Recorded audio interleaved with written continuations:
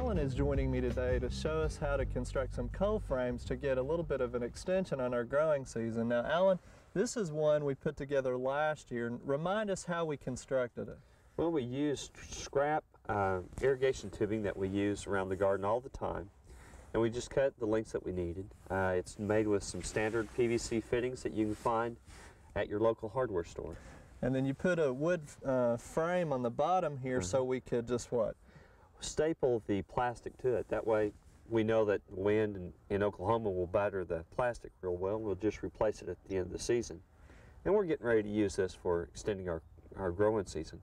Now, one thing that we did have a problem with on this one, when we set it on the raised bed, the wind not only battered the plastic, but it blew the frame right off several times. Yeah, this thing is awful light. And one of the things I suggest is either use a rebar pin and wrap bale wire around it, like what we did last year. Use a tent stake, and we have some tent stakes over there. Right. Now, over here's one that we've put together that's new this year, Alan. And these are the tent stakes that you're talking about that we could attach to maybe hold them a little bit more. Come up here and talk about what you did on the end here. Well, again, we had found these clips, and we mentioned to you last year about these clips to hold this plastic on. It goes over a 1/2-inch PVC or black polyethylene pipe. And we special ordered those from a greenhouse company when we found them, right? It's a hobby greenhouse company, yeah. And then what I did is we've taken a cattle panel, and we have one behind us, and it's 54 inches tall. We just bent it in a semicircle to fit our 3-foot wide raised beds. To protect the plastic on the edges and on the bottoms, is we took our old irrigation pipe and just split it, where we could just wrap it right around our tubing, bring our plastic right over it, and then just clip it right onto it. Now, Alan, we got this idea from a viewer who was telling us he had done that, but he would also use a glue gun to kind of attach the plastic for a little bit more security, which we haven't done, but that could easily very easily be done. And he just welded it right over the corners. Right. Now, there's an art to bending the cattle panel. Why don't you kind of show us what you've done there? Well, the thing that I looked at is what's the best way. I figured the long runs ought to be on the top. So I'd set the cattle panel, I'd find the center, I'd start at the bottom, and I'd just work from the center out and just push on the crosses or the unions and just slowly work out. And then I'd flip it over and do the other side. It took me about 45 minutes to an hour to bend that 8-foot-long cattle panel the direction I needed it. Now, an 8-foot would probably be easier than the 16-foot, wouldn't it, just because it's easier to work with? Yeah, I'd take 2 people with the 16-footer. Okay, so you got your arch, and we've set it on here and covered it with plastic. I think that one's going to be a little bit heavier for us and not blow, and then when it gets hot, we'll just open up the ends here to release some of the heat. Yeah, you can just open it up and clip it back and release the heat.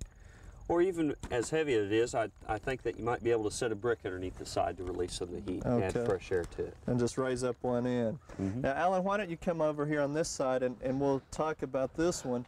This is another one. It's not really as insulated, I don't think, but let's just pull these clothespins off and we can show them what we're doing here.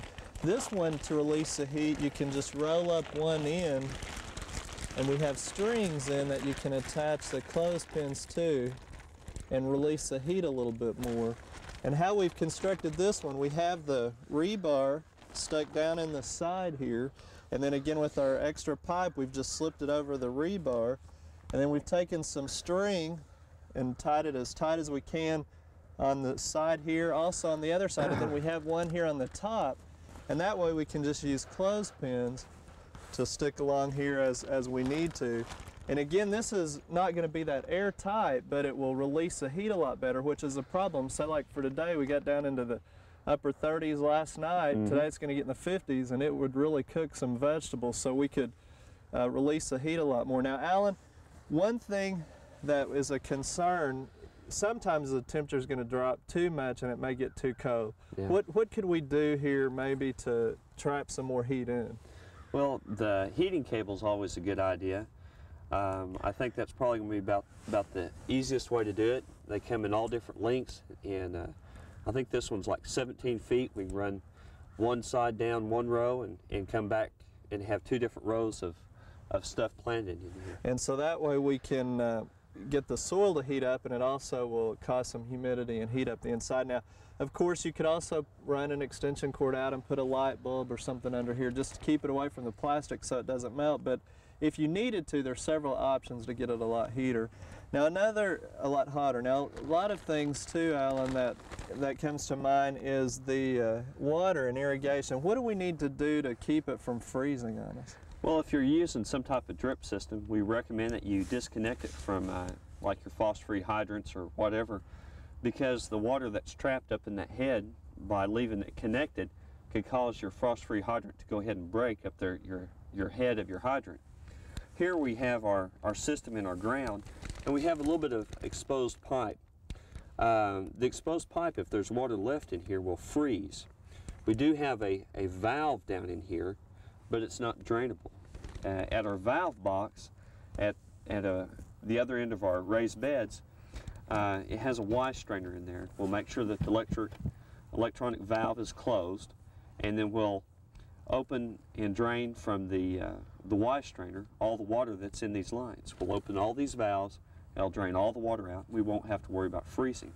But we could still put our drip irrigation system in here and use it, especially with the protection from the plastic. That would keep it warm, but after each use, we'd always want to drain it out so it wouldn't freeze. Well, as long as it's protected in here, I don't think that we'll really have to worry about it. But if it really gets down into the teens and single digits, I think we'd have to really worry about it. And drain it. Now, of course, as small an area as this is, we could just hand water it with a watering wand too.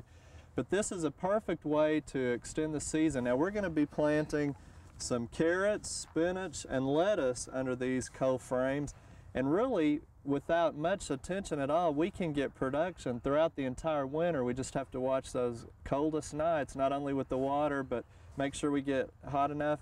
We won't be watering them as much or fertilizing them as much, but it's still a nice way. And last year we had some production in carrots, had a lot of fun with it too. Oh, a lot of fun. Alan, we appreciate you joining us. And again, maybe this is something you'd like to try to extend your season at home.